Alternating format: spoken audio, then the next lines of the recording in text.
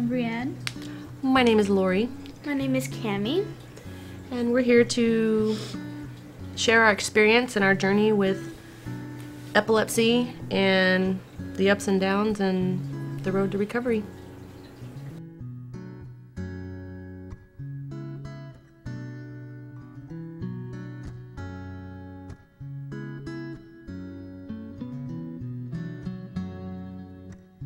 She had a little seizure here and there before. It was, not as bad. And she was young and didn't even know. But as she got older, she would wake up from her seizure and be in the hospital with IVs. I would have to call the paramedics. It was bad. We couldn't get it to stop. Her brain was not floating in her skull anymore. It was just there. And so every time she would seize, it would compress her brain. So we decided to take that road and do this surgery, and it was a total craniotomy. It was just the right temporal lobe. It was about a 4-inch diameter. They wanted to just remove basically the whole right temporal lobe. Any type of surgery, including brain surgery and neurosurgery, has the risk of side effects. With the brain, there's obviously much more serious side effects that are possible whenever you're dealing with the brain.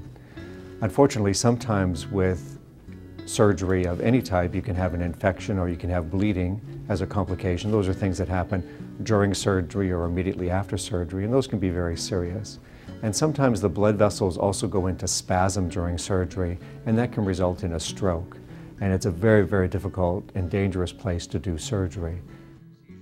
While we're waiting for a date for the surgery, and I get a call from Dr. Wilfong, and they had told me that there was a procedure that they would like to try on her that she qualified for.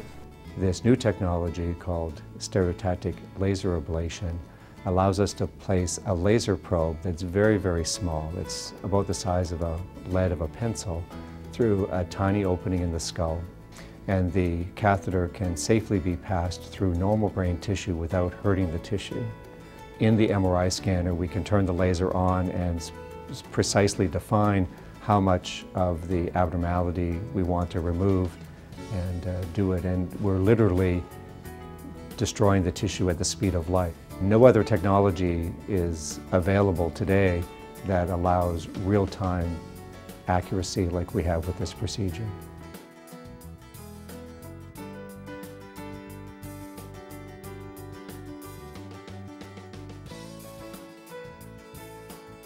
We got a date of August 20th, 2010 was going to be the day. We went up the night of the 19th and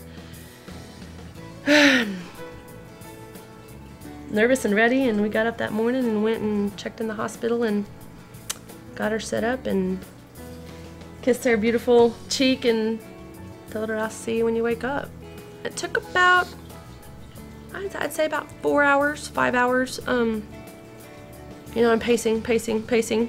And they came out and said, we're done.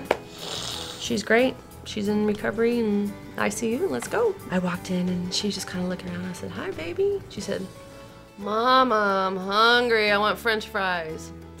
I knew it. I knew I had my baby and that she was good to go. She said, how does it look?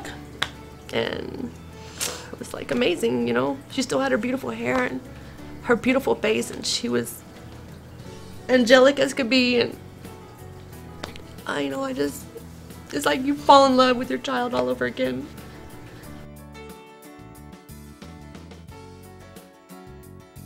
I wear the shirt that says no fear because it's just her, man. She's just amazing. My mom is my hero. Aw. I am? You're mine. I'm proud that my strong child who's been through hell and back got the opportunity to have this done and came through it and is proof that miracles can happen